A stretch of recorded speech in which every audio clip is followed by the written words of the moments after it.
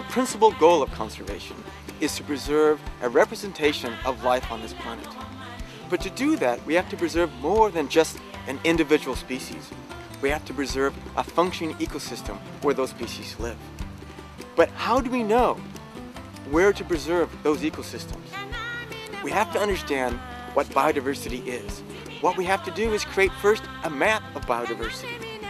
The aspects of that map would include two important principles.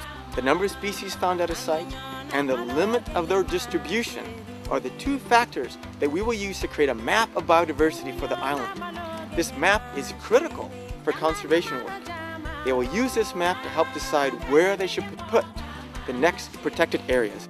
And our goal here in Madagascar is to help create a map of species richness for ants and other insects across Madagascar.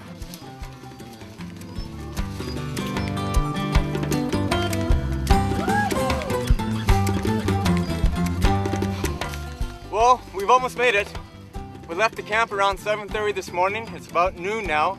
Everybody's tired and hungry, and we've made it to the top of Anjanahara Bay. And it's beautiful. We're the first group to ever come up here. We're the first group to ever camp up here. We made the trail yesterday during our reconnaissance, and I'm sure we're going to make great discoveries here. But first, we need to get something to drink. Whew.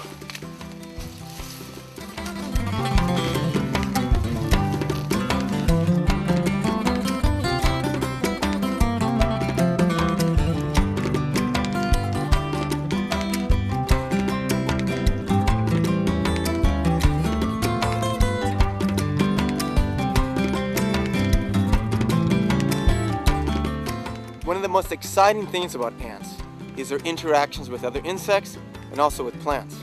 And we have all three of that here.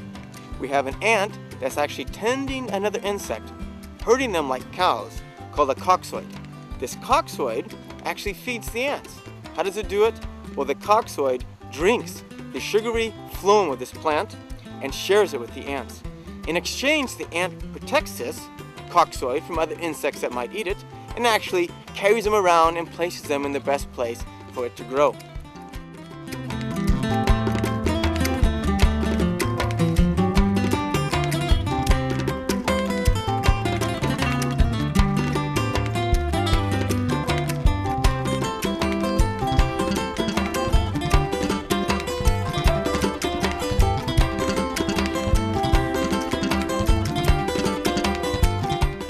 It's my feeling that the long-term sustainability of a conservation area depends on its importance and use by the local populations. You can protect something, but soon the pressures will mount for that area, especially if it's the only remaining forest. And you have to start early on developing the uses, the sustainable uses by the local populations to maintain the importance and the value of that forest to the local populations, not just the international community and the scientists who are excited about all the amazing animals found in that forest. Yeah, absolutely. The people here depend on the forest and they use it heavily. They can't go to the store and buy a chair. They make it.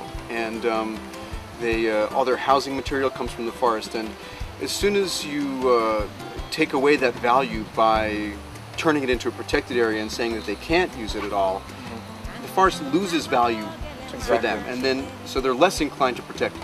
So what we're going to do is try to set up limits that allow enough area for them to use so that they still value that forest and they'll want to maintain it and be a partner with us in conserving the larger area. And that is the biggest challenge for management of a forested area, is sustainable use. Yeah.